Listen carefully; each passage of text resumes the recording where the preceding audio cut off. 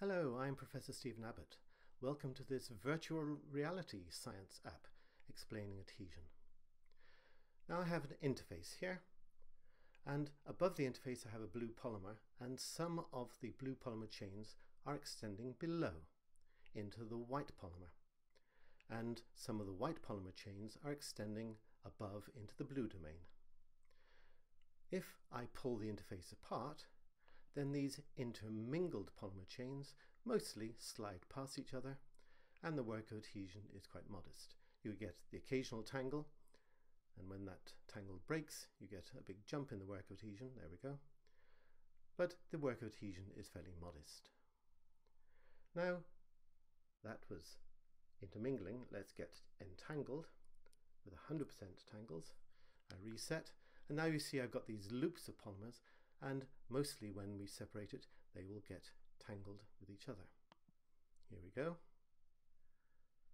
Nothing much happens, and then these tangled chains start pulling on each other, stretching the chemical bonds, stretching all over until one of them breaks, and the fact you have to pull so many means that you have a big increase in the adhesion force. So we've got a work of adhesion of 3000.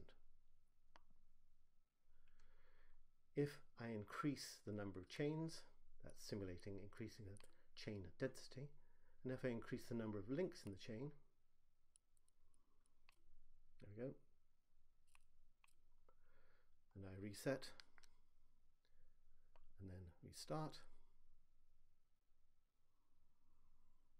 we see that there are many more chains to break, and you have to stretch each chain much longer, so the work of adhesion is going to be considerably larger. And because this is VR, I can move out and see the whole thing.